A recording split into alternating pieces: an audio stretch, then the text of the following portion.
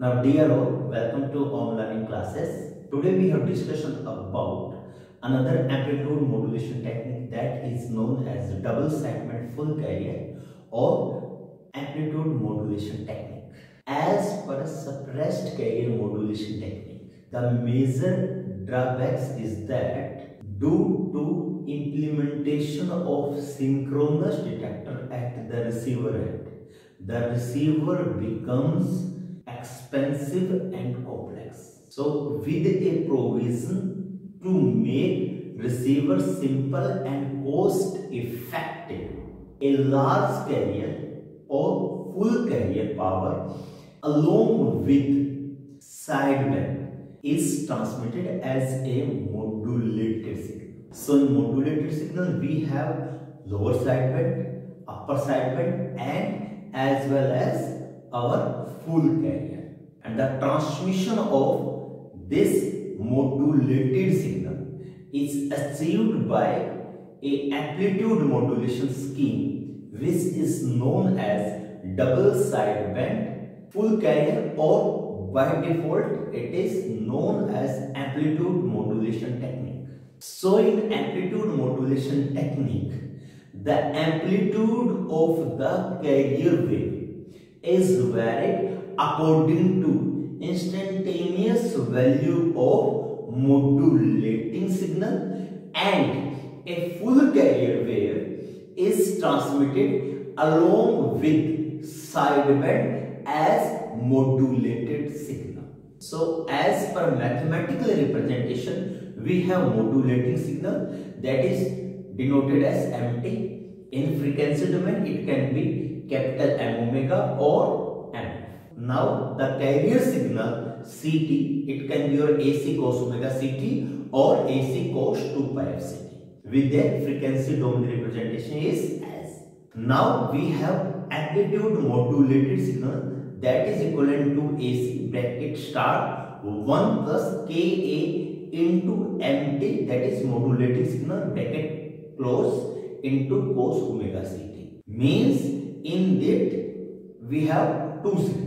The one signal is corresponding to our full carrier or large carrier, that is AC cos omega CT, and the another signal that is AC into Ka into MT into cos omega CT, that is corresponding to our sideband signal. So the sideband signal plus carrier signal become modulated signal, and in this the Ka is your amplitude sensitivity factor, and that is used at the receiver. The Ka is very important parameter that is utilized at the envelope detector at the receiver end for proper recovery of envelope for getting our estimate of modulating signal. So very important, you have to take the Ka in your modulating signal. Now as per the block diagram, we have modulating signal, we have carrier signal, and by utilizing the amplitude modulator, we get the output that is amplitude modulated signal, or it can be also known as double sideband full carrier modulated signal. Here we have time domain and frequency domain representation as per mathematical representation. In this, the modulating signal is there, and the modulating signal contains F is the maximum operating frequency, or it can be restricted up to B Hertz bandwidth. Now we have the carrier signal. In the carrier signal, that is AC cos 2 pi f CT, and it have its frequency domain that have two impulse corresponding to plus minus fc. Now as per our modulated signal representation, we consider two cases. The first case in which the amplitude Ka into MT is less than the amplitude of carrier wave, that is AC. And in second case we consider in which the amplitude Ka into MT is equivalent to amplitude of the carrier wave. Now as per observation of time domain and frequency domain representation, we found that The AM/FC signal contains the sum and difference of carrier and modulating signal frequency.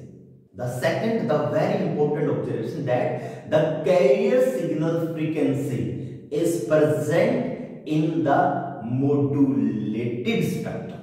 So here there is dark line at FC or minus FC. The third point observation is that in modulated spectrum we obtain the upper sideband as well as lower sideband. Means the modulating signal is present twice in the modulated spectrum corresponding to upper sideband as well as corresponding to lower sideband.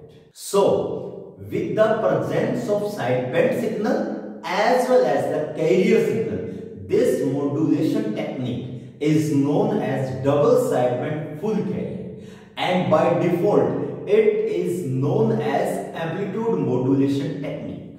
So for your general awareness, if there is AM modulation technique is there, then you consider this DSB full carrier modulation technique. Another observation is that when no modulating signal is applied, then the modulated AM signal waveform is simply unmodulated carrier wave signal. Another point we have observed that the bandwidth of the AM signal is equivalent to 2 times of bandwidth of modulating signal.